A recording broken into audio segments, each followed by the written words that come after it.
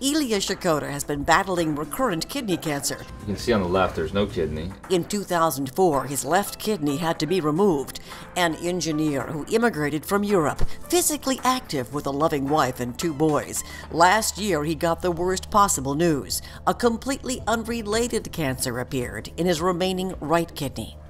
I was always enthusiastic regarding my health and my life, But this news about that cancer at my right kidney, that news really hits me. Ilya was worried about losing his only remaining kidney, meaning a life on dialysis or a kidney transplant. But doctors at UCLA hoped they could spare Ilya's kidney by performing advanced robotic surgery. The robot was largely popularized by prostate cancer surgery as well as heart surgery. And more now, the robot is being applied to partial nephrectomy or removal of these kidney tumors and to spare more of the normal kidney and therefore extend normal quality of life while at the same time safely removing the cancers.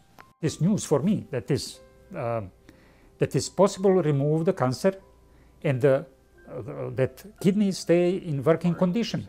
The location of the tumor deep inside Ilya's kidney made the robotic procedure challenging. There are potentially fatal complications that can happen because of the large amount of blood that the kidney receives and the fact that we need to dissect around these blood vessels that go into and out of the kidney at the time of the surgery. Dr. Hu employed ultrasound as a sort of GPS to guide them. The experience of the surgeons and the precision of the robot made the operation possible. A lot of tumors that would probably not be possible to do via a partial nephrectomy, certainly via a minimally invasive approach. The robotic assisted surgery has allowed us to do that. Having been through traditional kidney surgery a few years earlier, Ilya was surprised by his condition the next day. I thought that nurse must be mistaken, but she was waiting for me to move. I said that is going to hurt, but I will try. And I tried, and that was easy. I said to myself that this new experience.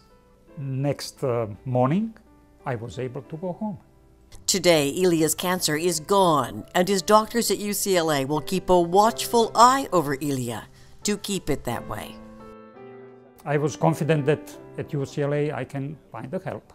These people really worry about you, not only about your disease, but about you as a person.